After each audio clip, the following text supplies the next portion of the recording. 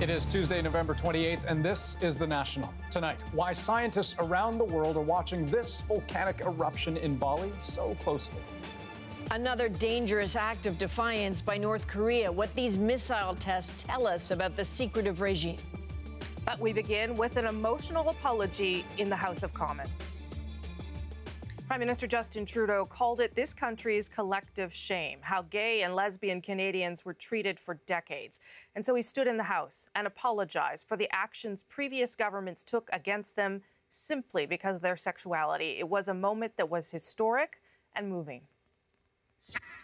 Over our history, laws, policies enacted by the government led to the legitimization of much more than inequality.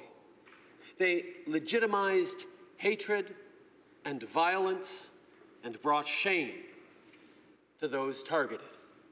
The state orchestrated a culture of stigma and fear around LGBTQ2 communities, and in doing so, destroyed people's lives.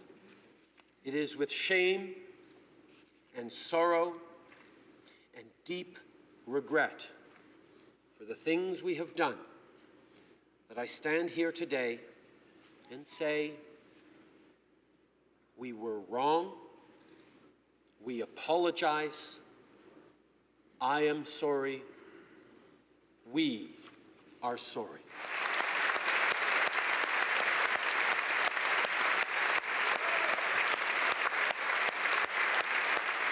The apology was supported by all parties, although some Conservative MPs did not attend. Ottawa also introduced legislation to wipe out the criminal records of those who were convicted of consensual same-sex activity, and the government settled a lawsuit with those in the public service, the military, and the RCMP in the Cold War era who were fired for being gay. $110 million has now been set aside to compensate those whose careers were sidelined. Dozens of people who were wronged by government policy were invited to Parliament Hill. We caught up with one man who traveled across the country to hear the government say sorry. I was the head of a department in a destroyer. I was a naval lieutenant. Frank Letourneau's story isn't an uncommon one. A rising star in the Royal Canadian Navy, at just 26 years old, he led a team of 40 sailors aboard the HMCS Saguenay. Here he is in 1968, speaking to Radio-Canada. 2 years later, Letourneau's career abruptly ended when he was confronted by his superiors. I'd been summoned to the military police office, and they presented me with a file that suggested that I led secretly a homosexual lifestyle. Letourneau came from Halifax for this and invited guests of the government to hear an apology for the way he was treated all those many years ago. But how do you feel about what happened to you? I think it was a total waste on the part of the government and the part of the Navy to let go someone who had performed well and who had a good career ahead of him. Furthermore, a francophone. The Navy did not have a lot of francophones at that stage. So that was probably my dominant thinking. I was also thinking, okay, what am I going to do now? So the fact that they are doing this today, could you have imagined, all those years ago, 1970 was when it happened, right? That this day would come, that things would change this much? Never in my wildest dreams. This is just and to have heard the Prime Minister Pierre Trudeau sort of talk about the bedroom of the nation and so on, and now his son about to issue a very broad apology from what we're expecting, and this is just almost miraculous. And also maybe necessary. Letourneau picked up his life and moved forward. He says others did not fare as well. Indeed, all Canadians missed out on important contributions you would have made to our society. You were not bad soldiers, sailors, airmen and women. You were not predators, and you were not criminals. I know you're not a kind of guy that cries, but did you have a moment there where you thought, oh? He hit it, well, yes, I suppose I did, so it became personal at that point. I thought he was speaking to me specifically. It related to what had happened to me, as someone who was willing to serve the country loyally and competently, who suddenly was being told that he didn't measure up anymore. Does anything feel different now? Like, do you feel different at all?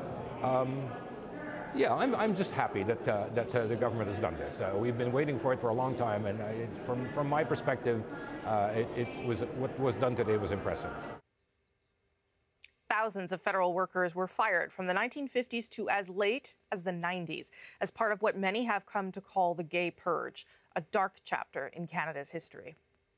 I think by getting it out in the open and discussing homosexuality is a very, very grave problem indeed. This was not so long ago. Do you think that they are in any way a danger to our society?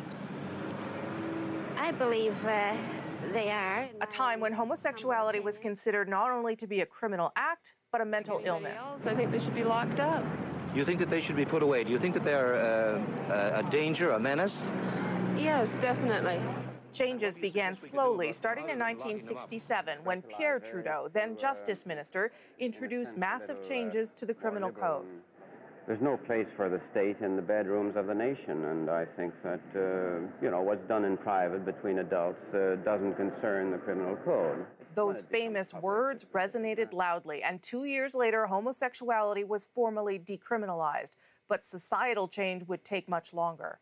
If a number of homosexuals get control of a particular area of a government department, then to be promoted, you have to be a homosexual. It becomes a little society of its own. With the Cold War looming large, many in the government of the day considered LGBT people as a threat to public security, fearing they could be blackmailed by Soviets into giving up government secrets. People were followed, pictures taken, interrogated about their private lives. An RCMP unit called Section A3 embarked on a mission to suss out and remove all gays from the civil service. They were showing naked or semi-naked images of women and men. Even developing a device to test for homosexuality known as the fruit machine. If the pupil dilated when they were being shown a naked image of someone of the same gender, that this was an indicator that they were actually homosexual. Not surprisingly, the machine never did work, but the damage was done. The gay purge ruined lives and careers. And it didn't end until 1992. That's when the military began accepting openly gay Canadians. 25 years later, today's apology shows just how far the country has come. But as Catherine Cullen tells us, some say there's still lots of work to do. It is our collective shame that you were so mistreated. It was a profound moment, watching the apology in a military armory. Not just for people directly affected. Gemma Hickey never lost a job or got arrested for being transgender, but this still felt personal. As an activist that's been out in the public, I have received death threats. I've had to involve police. I've been spit on. I've had my property damaged. So for the Prime Minister of Canada to stand up and apologize, I really felt that in my heart today. But what happens now? It is my hope that we will look back on today as a turning point. But there is still much more work to do ahead of us. The apology is a first step. It's a very big step. We've only scratched the surface. Hickey has fought for gender-neutral birth certificates and says in much of the country that battle continues. Well, as it stands right now, non-binary individuals are invisible. We can't forget our past. People watching the apology in Toronto had other concerns. I think we really need to focus on the experiences of young people who may not have their parental support for their identities. I would say one of those big ones for me would be end the blood ban for gay folks. In the last election, the Liberals called the ban on blood donations from men who had sex with men discriminatory and pledged to end it. 2 years later, the government is still funding new medical research aimed at getting the ban lifted. Am I happy where we are? No. Do we have more work to do? Yes. And that's why our government stepped up to make sure the funding is there so that we can follow the science and get this work done. Work to do after absorbing the weight of today's embrace. Catherine Cullen, CBC News, Ottawa. It wasn't all nonpartisan support in the House today. It's Ottawa, after all. The opposition went after Bill Morneau about a 2015 sale of stock in his family business. That was days before he made a motion to raise taxes on high-income earners. The value of the shares dropped, and the insinuation by the opposition is that Morneau somehow benefited. He responded today by threatening a lawsuit. The opposition clearly has no idea how the stock market works. If they'd like a lesson in how the stock market works, of course, I'm happy to give it to them. But I can say with absolute certainty, if they want a lesson in how the legal system works, They just need to take those allegations outside the House, and I'll give it to them. And of course, Adrian, that's because outside of the House, you no longer have the protection of parliamentary privilege. Got it. Rosemary, we are watching the fallout of another dangerous act of defiance by North Korea tonight, a missile that crashed into the Sea of Japan. But that missile was really a message, and it had the rest of the world on alert. North Korea launched it in the middle of the night after months of relative quiet, and it went further than anything they've ever fired before. This is the missile's estimated trajectory. It looks almost impossible, 4,500 kilometers up. For reference, the space station orbits at about 400 kilometers. So why so high? The North Koreans are trying to make a point. 4,500 kilometers up translates to about 13,000 kilometers laterally. This missile had the capacity to hit LA, Toronto, or New York. Donald Trump had this to say. We will take care of it. We have General Mattis in the room with us, and we've had a long discussion on it. It is a situation that we will handle. It went higher, frankly, than any previous shot they've taken. It's a research and development effort on their part to continue building ballistic missiles that could threaten everywhere in the world. South Korea responded by launching its own missiles in a show of force and joining a chorus of global condemnation. Foreign Affairs Minister Chrystia Freeland and U.S. Secretary of State Rex Tillerson have announced that Canada and the U.S. will co-host a conference on the North Korean threat in Canada early next year. It's a meeting that's been in the works since September. Asia correspondent Sasha Petrusik is in Beijing, where it is already Wednesday. So, Sasha, it's been, what, 2.5 months since North Korea last launched a ballistic missile. What do you make of that gap? Well, that really does have some observers stumped. It could be that Pyongyang was just feeling an accumulation of insults from Donald Trump, from his speeches and tweets, and from being put on the international list of state sponsors of terror. Or it could have been simply that North Korea needs to keep testing if it wants to become the nuclear power that it insists it is going to be. Also, you know, I know we've been reading that normally these launches are at dawn. This one was in the middle of the night. Any idea why? Yeah, that was puzzling. This is really a first. It could be that this was the result of fears from Pyongyang that the Americans might try to interfere with this launch. They've been running their bombers and fighter jets up and down the coast as a show of force. They might have wanted to do it under the cover of darkness. Or it could have been a technical issue. Some technical experts have suggested that by firing this thing at nighttime, like they might do in a real situation, it would give the rockets an extra boost to make it to the east coast of the United States, which would be the target, but the rockets aren't quite ready to go there yet. Okay, entirely possible. Asia correspondent Sasha Petrusik in Beijing. Thanks. It was pretty clear North Korea was up to something. Satellites spotted movement of materials over the last 48 hours. Yesterday, South Koreans reported missile tracing radar was switched on at a North Korean base. Slivers of evidence are all you can glean from a country that from space is as dark as it is isolated. So how do we know what North Korea is really up to? That's our question of the day. Some look for answers in the sea. The sea is a far better place for North Korea to get access to these materials. It's murkier, it's harder to track. Robert Hewish of Dalhousie University has recently seen ships stop broadcasting their location right as they near North Korean waters. He suspects some vessels are trying to skirt the sanctions in the name of keeping North Korea's nuclear program functioning. To have any sort of aggressive weapons program that involve nuclear material or intercontinental ballistic missiles, you require fuel, you require resources, you require parts, you even require computer programs. There are so few boats actually entering North Korean waters, the list of suspects just got a lot smaller. Then there are the images North Korea releases on purpose. It's pumped up propaganda. Only sometimes in those pictures, there is intel likely leaked out by accident. Scott Lafoy is an imagery analyst with a specialty in missile programs. We went to him because in the blur of propaganda, he sees what the rest of us don't.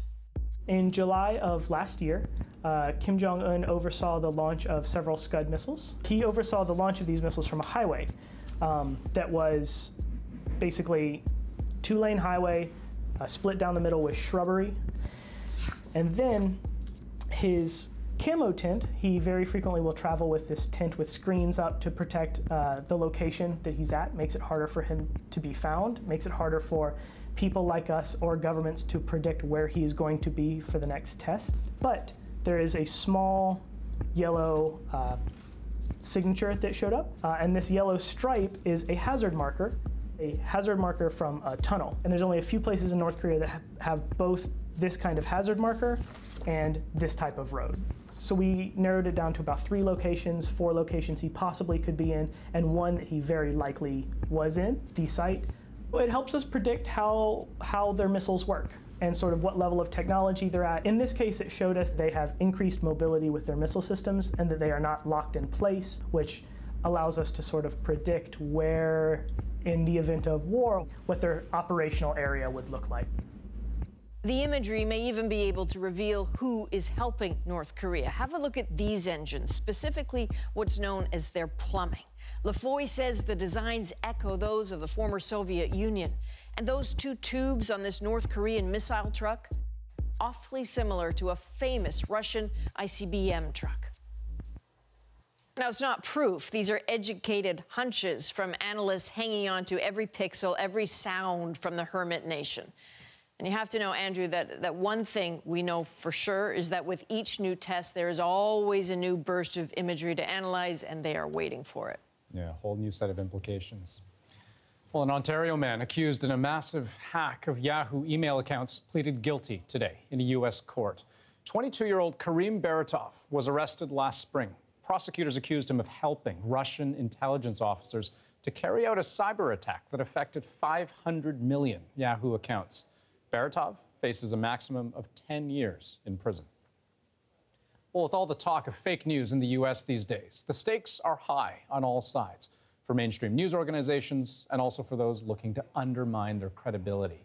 That tension was highlighted in a Washington Post expose that has a lot of people talking tonight. It was a scheme aimed at duping the Post into printing a false story.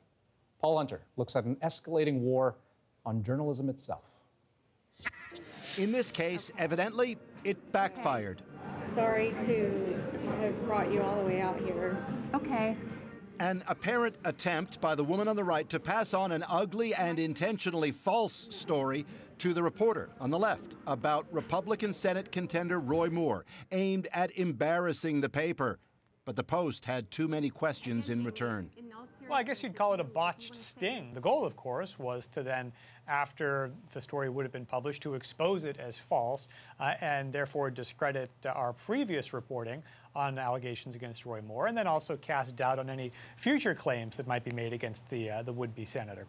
It was the Post that first reported Moore is an alleged child molester, turning his run for the Senate on its ear.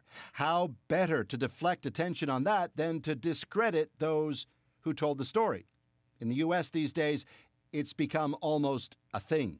The same group said to have targeted the Post, conservative-backed Project Veritas, this summer secretly recorded a CNN producer commenting on coverage of Russian meddling in last year's election. It's mostly bullshit right now.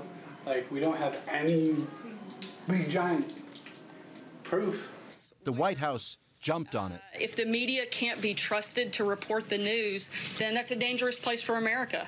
Like other videos published by Veritas, the CNN clip was quickly debunked. The producer didn't even cover politics. True or untrue, it's all part of what's become a familiar and powerful refrain. You are fake news. You know, I like real news, not fake news. You're fake news. The fake news, the enemy of the people. And they are. Leaving just enough voters to wonder, right or wrong, who to believe, except when it doesn't work. On MSNBC this summer, a warning from Rachel Maddow that her show had just discovered they'd been approached with fake documents, a trap, she called it. We don't know who's doing it, but we're working on it.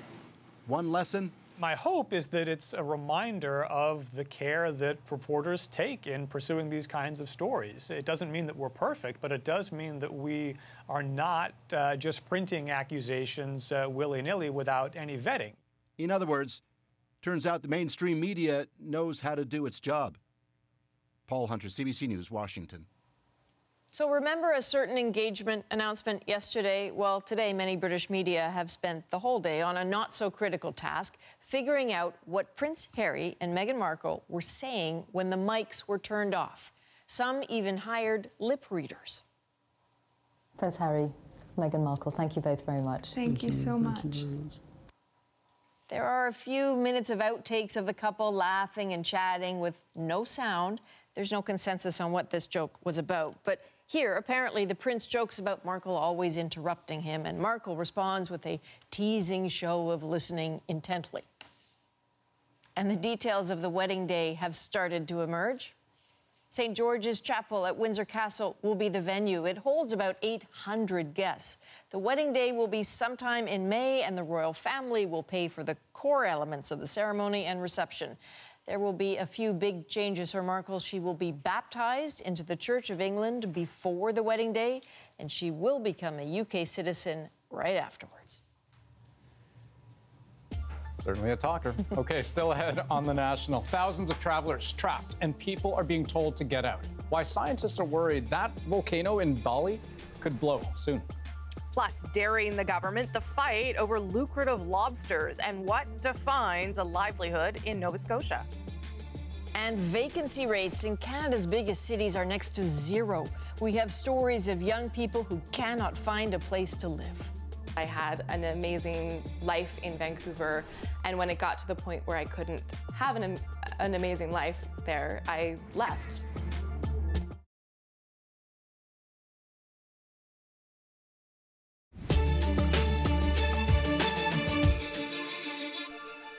조선민주주의인민공화국 정부 성명.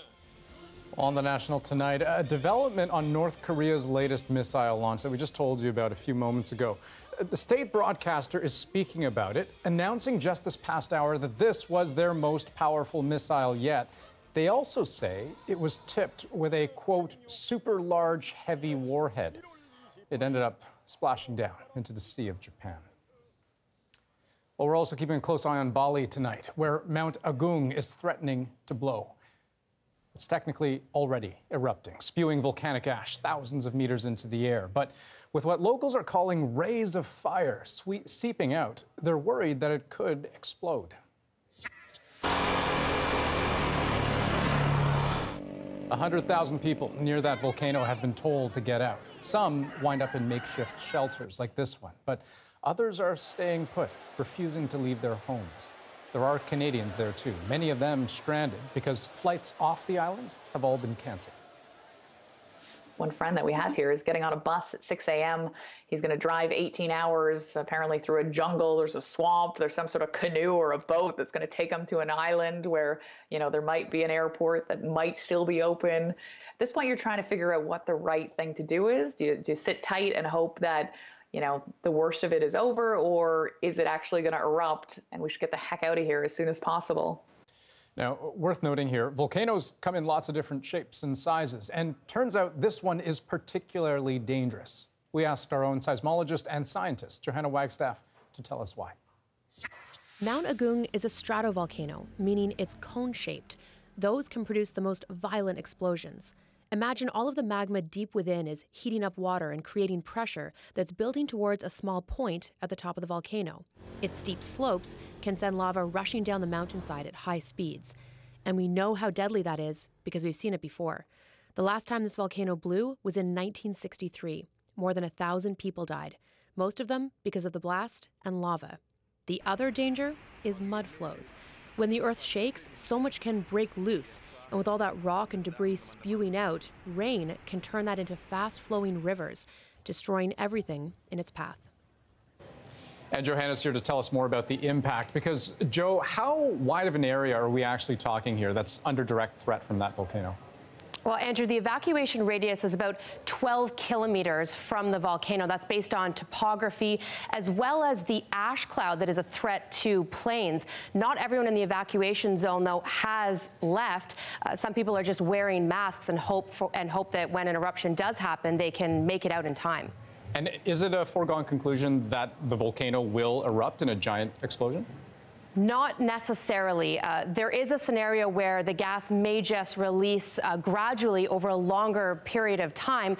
So scientists are watching signs and clues very closely. One of them is earthquakes. We can tell that the magma is getting closer to the surface based on earthquake activity. We're also monitoring and measuring the temperature of the gases that are being released to see, again, if that magma is getting closer to the surface. So all signs are pointing towards a major eruption, even though it isn't a done deal. But these are all the same clues we had before the 1963 eruption, Andrew. Okay, Johanna Wagstaff, thanks so much. You're welcome. Coming up, Nova Scotia's lucrative lobster industry opened again today. First Nations fishermen can catch enough for a moderate livelihood. But what is that? We know what it's not. We know what poverty looks like, with 80% of First Nation communities in Nova Scotia living below the poverty line. We know what it's not. The battle over hundreds of millions of dollars. That's later on The National. And up next, we'll have the lowdown on sky-high rent in Canadian cities, which has made apartment hunting sobering and too often literally smelly. One room I looked at was covered in bird excrement, and that was $800 a month, and she wanted a caretaker for her bird as well.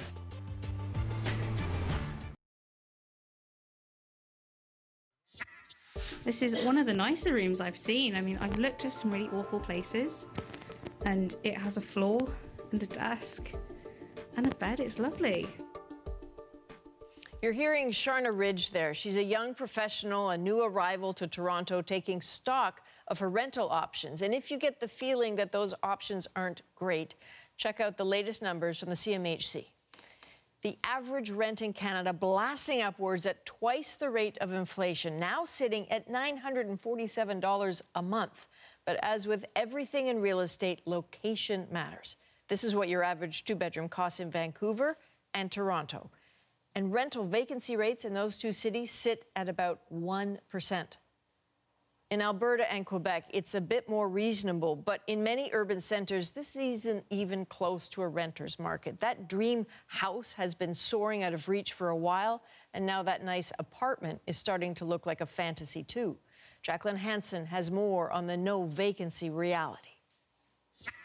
There's a bit of a funny smell. Is everything okay, or with the room? That voice is 27-year-old Sharna Ridge. She thinks the smell is urine. I was just asking, is there a plumbing issue? There's a bit of a smell. The cost to live here, $650 a month. Down there, is that more rooms? Ridge filmed this for us to show what it's been like trying to find a room to rent. One room I looked at was covered in bird excrement, and that was $800 a month, and she wanted a caretaker for her bird as well. This is basement room. At her temporary sublet, she showed us more. So to have this room for $500, that's considered almost lucky. The bed barely fits in it. Yeah. Do I want to live in a shoebox and just barely live at all, really? Housing is becoming unattainable. As Toronto's former chief city planner, Jennifer Keesmaat knows the city's weak spots well, but also its powerful draws: jobs, cultural opportunities, diversity, and where it's growing, like this neighborhood. There are more buildings going up here than in all of Boston. But at the same time, we're not actually seeing those units becoming more and more affordable. It used to be that when we talked about affordable housing, we actually worried about social housing. Really what we're talking about today is people who are able to be fully employed, but are not able to afford housing. We are missing an entire housing type in our city right now. Housing rights are human rights. The main focus of the government's new 10-year national housing strategy is social housing, and that's an important starting point, according to Keesmaat. But she also wants to see faster access to more affordable rentals. We cannot recognize the urgency of this situation enough. Downtown Toronto, it's hard to go far without coming across a high-rise under construction or plans for more posted like this. But most of these buildings are condos, and the average unit costs more than $500,000, and rents for more than $2,000.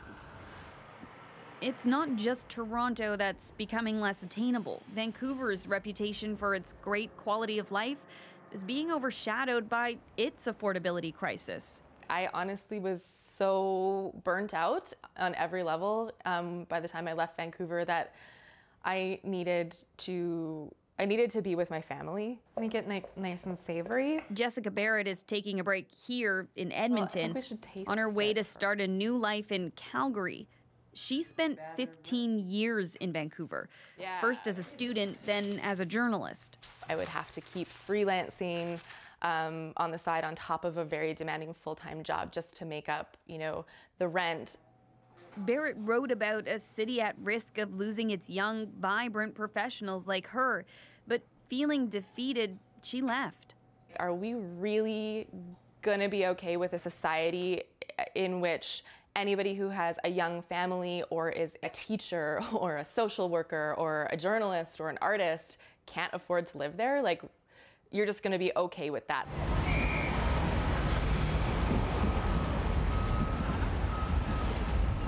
I try to get the pictures of the CN Tower, the skylines of Toronto, just because it reflects the you made it mindset in the big city. Bibin Joseph is 24 years old. He's optimistic that Toronto is still a city of possibilities. I tell people the reason I want to move to Toronto because it's the New York of Canada. Even though the first room for rent he could find, it was what's the word I'm looking for? It's probably like a chaos. I didn't expect there to be around 8 to 10 people staying in one big house. His room is cramped and it smells of heavy smoke, someone else's. Joseph wants to get out. I've been telling my friends, hey, how was Toronto? Do you enjoy it? I was like, honestly, all I've been doing is working and looking at places, and that's all I've been doing. I miss Edmonton a lot more now because I left a lot of comforts to come to a city where I'm struggling. The prosperity that we see as a country and in our cities is at risk if we do not address housing affordability, particularly in Vancouver and Toronto. I don't want to go home because I'm homeless due to a housing crisis. I'll never say I'll go move back to Edmonton because I feel like I lost in Toronto. And I have this attitude to never give up. I had an amazing life in Vancouver, and when it got to the point where I couldn't have an amazing life there, I left. All determined to find a home, but only willing to sacrifice so much. Jacqueline Hansen, CBC News, Toronto. Despacito, quiero respirar tu cuello despacito. Deja que te diga cosas al oído, para que te acuerdes si no estás conmigo. That song, Despacito, bore a hole through speakers this year. You're welcome for that earworm. One version of the video was the most viewed on YouTube ever, and thanks to Justin Bieber's vocal contributions to the song, he is now up for 2 Grammys, one of more than a dozen Canadians listed as nominees for the 60th Annual Grammy Awards. I'm leaving the table. I'm out of the game. Hard to say what the late legend Leonard Cohen would think of his 2 nominations, but he is in this game.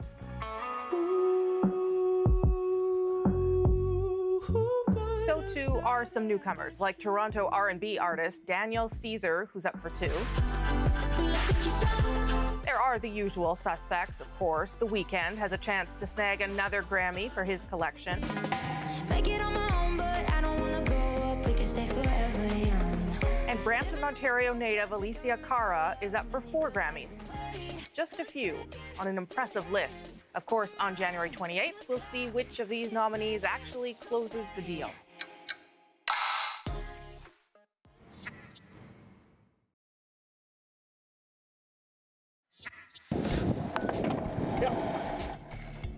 It's dumping day in southwestern Nova Scotia. That means thousands of commercial fishermen can set their traps and open the lobster season. But a stunning day on the water masks a serious dispute involving a big number. $493 million. That was the value of last year's catch here. the second highest ever in this, Canada's richest lobster fishing area.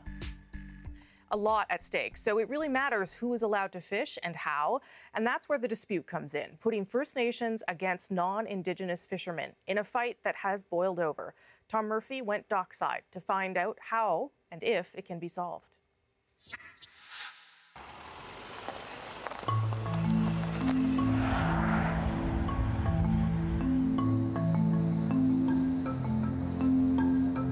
The woman behind the wheel of that car, she's on a mission. If I don't do something now, nobody else is doing anything. That's Cheryl Maloney, a mother, a Mi'kmaq, a law school graduate, and someday she hopes a fish boat captain.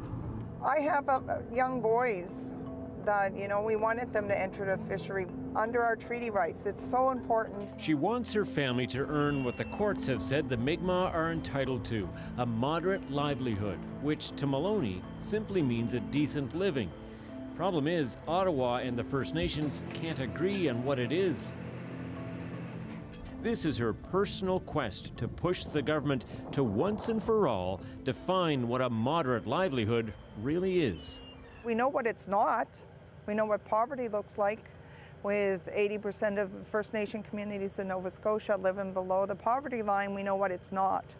And for the government to continuously try to use that definition or what that definition means, it's a further violation of our Aboriginal rights and our human rights.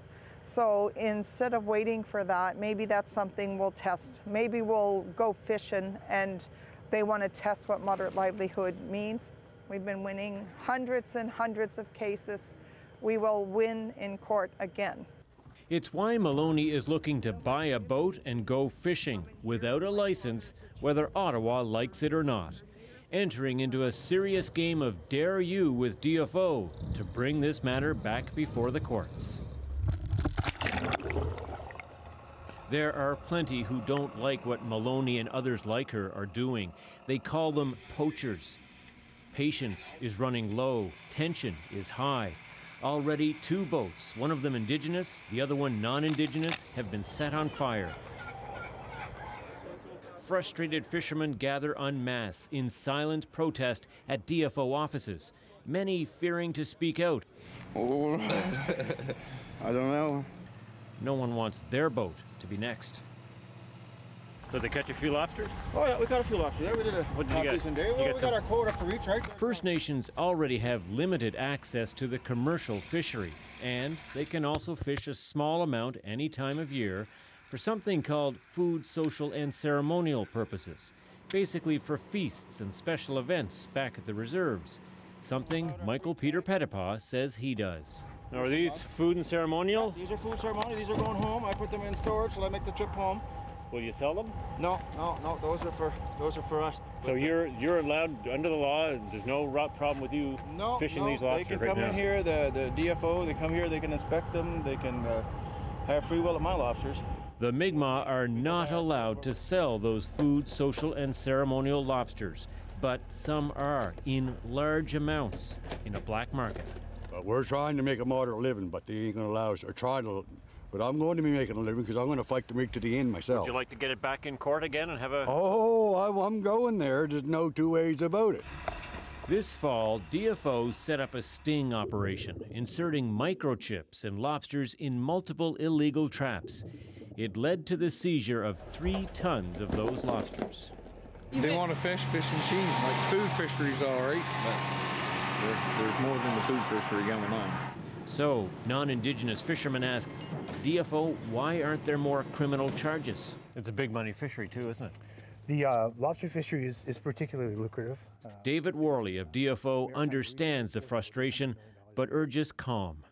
And you don't want to get too caught up in charges there. I mean, I think the measure of an effective enforcement program is compliance rather than the charge rate. So there's been, I think, a good deal of education through the fall and the summer. I'm hoping that something good comes out of this and that it's clearer as we move ahead. But what we saw this summer and this fall were non-native fishermen who were frustrated with you because they felt DFO wasn't enforcing the rules. That's true, and we've heard that as well. And in response to that, I'd say there's a few things. there's a view that enforcement is exclusively on the water work. And I think that the nature of enforcement is changing.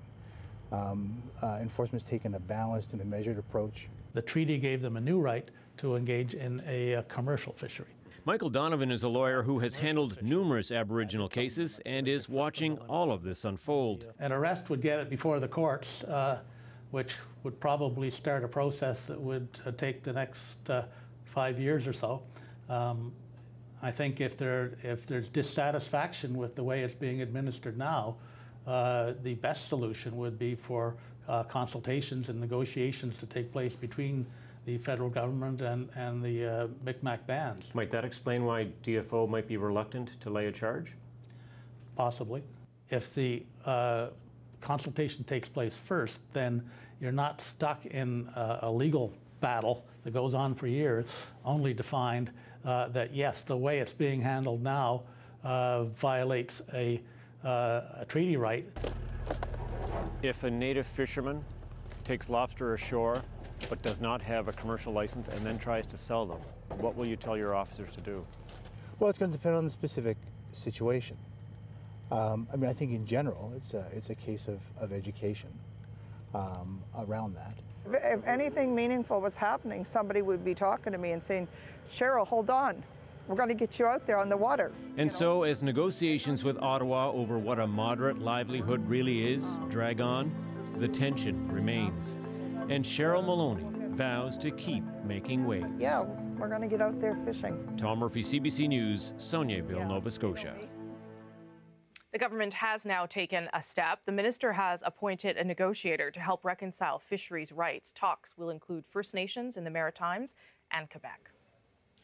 Well, still ahead, is Toronto really a CFL town? We ask fans as they celebrate their Grey Cup. But first, I'm glad to be alive. I'm so glad. And everybody, first response team, I want to thank Search and Rescue, everybody in the community, just strangers. I'm just so glad to be alive. I'm just so happy. Annette Poitras is heading home after nearly a week in hospital. She was rescued after spending 2 nights lost in the BC wilderness. Poitras was walking 3 dogs when she tripped on a log and was knocked unconscious. But turns out one of those dogs helped get her out alive. Roxy was a big help. That's who kept her warm at night. And, you know, she was the one that barked when the rescuers were close. She was the one that got a hold of the SAR. Like, she was barking and barking. I was too weak. I couldn't call out. I was too weak. I saw that helicopter over and over and over again. And if I stayed one more night, Thursday, I didn't think I was going to make it.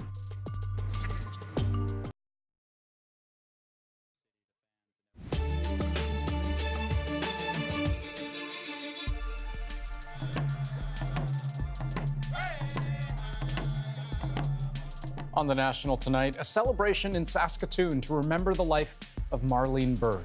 It's one of several round dances being held across the country tonight in her honor. Bird was a residential school survivor who was so badly beaten back in 2014 that she was partially blinded and lost both of her legs. She died yesterday at the age of 50. The U.S. Air Force is facing legal action tonight in connection with that mass shooting at a Texas church early this month. The parents of one of the 26 victims filed a claim, accusing the military of negligence. They say the military could have stopped gunman Devin Kelly from legally buying a gun, but that it failed to report his criminal record to a federal database. The Air Force won't comment. In a speech in Myanmar today, Pope Francis treaded very carefully around the Rohingya refugee crisis, refusing to say the word Rohingya at all. Il futuro del Myanmar deve essere la pace, una pace fondata sul rispetto della dignità e dei diritti di ogni membro della società. A veiled reference to the ongoing crisis that has forced more than 600,000 Muslims out of the country. The Pope was advised not to refer to them by name in case it made the situation worse. Well, back to Ottawa, there were some tense moments in the House of Commons today after the Conservatives accused the government of going easy on suspected ISIS fighters returning to this country. So ISIS specifically trained Canadian fighters to come back here and terrorize our community, and the Liberals knew about it for over 2 years. So why is the Prime Minister so focused on reintegration services and not putting these people in jail? The fact is, we always focus on the security of Canadians, and we always will, and they play politics of fear, and Canadians reject that. Since the Liberals entered government, 2 Canadians have been charged with fighting for ISIS. Now, Toronto Argos fans had plenty to celebrate about this season today at the Grey Cup rally, including an unbelievable come-from-behind championship win. But when that team can only draw about half the fans of any of the Prairie squads, it demands the question, is Toronto really a CFL town? Ian, of course, went to find out. There's a perception in other parts of the country that Torontonians aren't really big CFL fans. I beg to differ that point. I think we're huge CFL fans. We may be small, but we're very mighty, and we love the Argos being at BMO Field now. So you're a young man. Yes. I keep hearing that young people aren't big CFL fans. Because, you know what, they're more NFL fans. NFL has gained the reputation, and it's just like the NBA. No one's watching the D League. However, myself as a fan, I watch it. Maybe because I'm a Canadian. So there's a feeling that people have in other parts of the country that Torontonians aren't big CFL fans. What do you think of that? I'm the biggest ever, and I'm defending the CFL everywhere. I had to tell people in Detroit Eatery that the NFL stinks. Come over to our game.